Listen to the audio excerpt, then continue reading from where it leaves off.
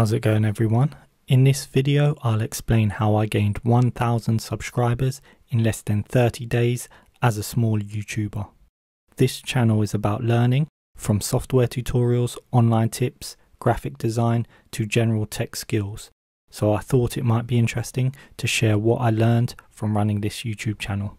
I hit 1,000 subscribers on May the 7th, 2020. Then, less than a month later, I hit 2,000 subscribers on June the 6th, 2020. That's the most subs I've ever received in a single month. Stay tuned to the end and I'll share some things I learned along the way. Don't forget to like and subscribe if you find this useful. So, let's rewind. I started this channel in February 2019, so to reach my first 1,000 subscribers, it took me 1 year and 4 months. But only 4 weeks after that, I hit 2,000 subscribers. I knew the first 1,000 would be the hardest and slowest, but I didn't expect 1,000 within 1 month. I'll share some insights into why this happened shortly. Firstly, let's see how many subs I currently get daily, in case you're interested. So if I look at these stats from TubeBuddy and I go to subscribers last 30 days, you can see that it jumps between 20 subscribers to 60 subscribers in a day. There was a 4-day period where I got 60 subscribers 4 days in a row, so that wasn't too bad, especially for a new YouTuber. All these numbers are from TubeBuddy and are rounded up to the nearest 10, which is why they are all even numbers. When I first started YouTube, I would get 1 sub a week, then 1 sub every few days. So now when I look at it and I see I get 20 subs a day, sometimes 40 or 60, that still amazes me. I mean, if I look at my views hover around 2,000 a day, sometimes 1.5 thousand views, 2.6 thousand views, 2,000. I get around 60,000 views a month, which is okay, I guess, and it's not as good as other YouTubers. So, how did this happen? Firstly, there is no secret formula. It comes down to giving people what they want on a consistent basis. Consistency is the key. I've posted 67 videos in the last year and a half since I started and got over 300,000 views across all my videos. My aim is to try and do 1 video a week. Slowly but surely is the game. I'm still doing it for fun at the moment. Other YouTubers will tell you to post more often, and that's perfectly valid advice. I'll tell you to do the same, and I'll show you why that works in a minute. My numbers are nothing compared to some of the other YouTubers out there, but if you're just starting out and your goal is to reach 1,000 subscribers, let me tell you, you can do it. I'm just an average person who posts videos in my spare time. So, if I can reach 1,000 subs, you can do it as well. It's just a matter of consistency. Now, if I look at my channel analytics, there are a few gaps, but within a 1 month period, I would always post at least 4 videos. This chart is the impressions, but it visually reflects the growth of this channel. As you can see, in the first 6 months, it's basically flat. This is where you have to dig deep and keep posting, even though your views and subs are very low. I had a little spike here, but in November I managed to post 8 videos within an 8-day period, and you can see the bump up it had as a couple of those videos started to gain traction. Then I had another long period of slow growth for about 4 or 5 months before I started ramping up my content again. You can see I posted 4, 5, then 3 videos a week. And as you can see, the impressions really started to ramp up and my views off of those impressions also started to increase. It was around here on May the 7th that I hit my first 1,000 subscribers. I also hit my 4,000 watch hours, so I was able to monetize the channel. It's just a matter of starting and posting and staying consistent. There are a few things I learned along the way that you can do to optimize the process. Tip number 1. Plan your content.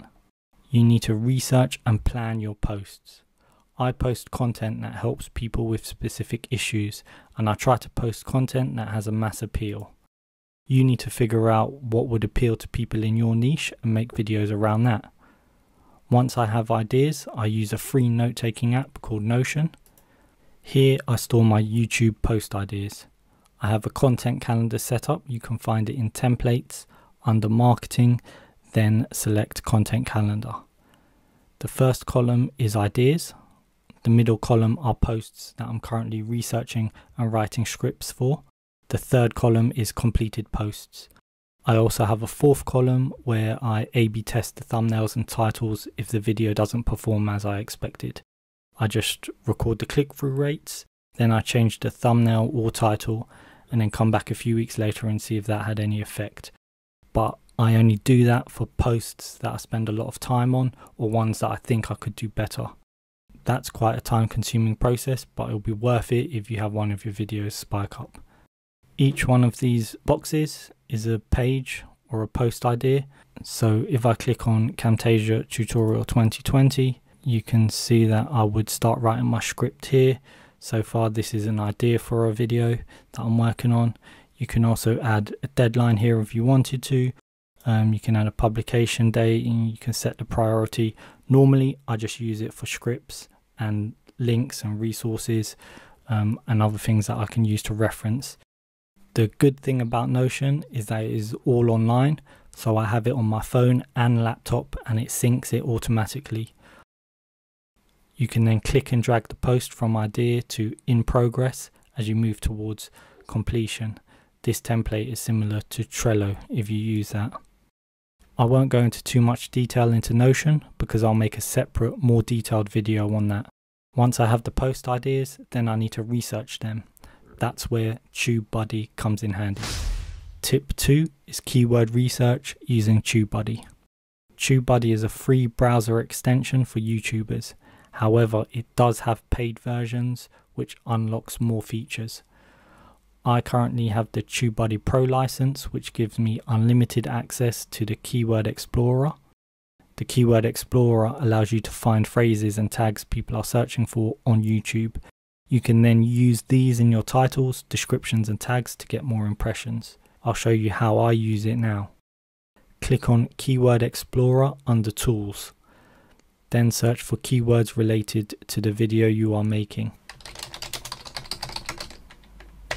If I search for Canva tutorial, it will give me a score for this keyword based on search volume, competition and other metrics.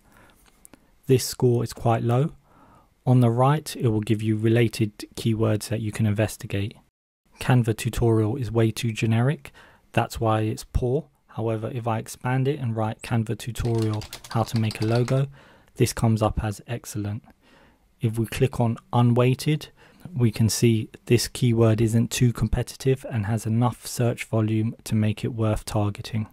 Click on the weighted tab above to see how your specific channel will likely perform for this keyword.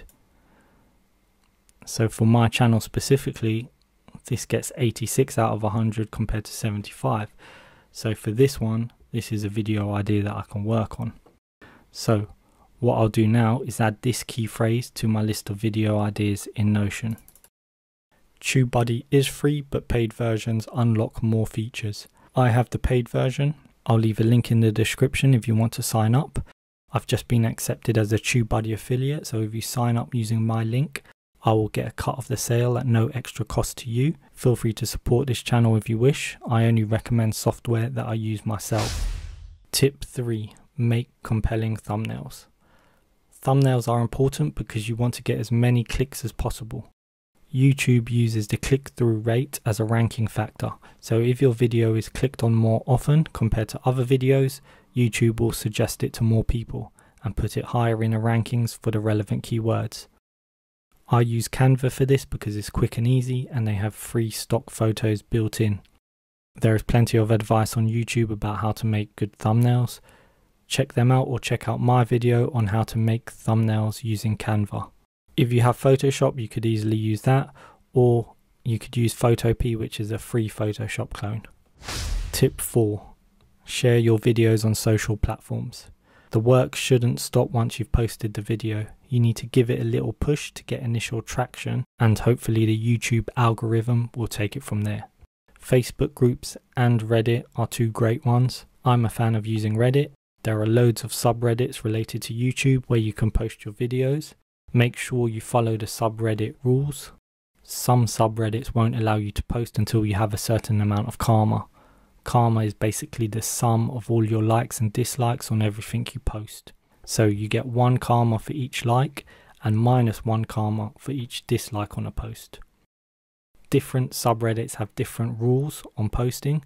So if you make a post and it's not approved, don't worry, just forget about it and try another subreddit. Make sure it's related to the video you're posting. Also, a lot of subreddits only allow you to post once a week, so make sure you don't spam. If you don't have a Reddit account already, sign up and start building up karma, because some subreddits won't let you post if your account is less than 30 days old or if you have less than 50 karma. So it's important to start building up your karma now by posting comments on other people's posts, giving feedback.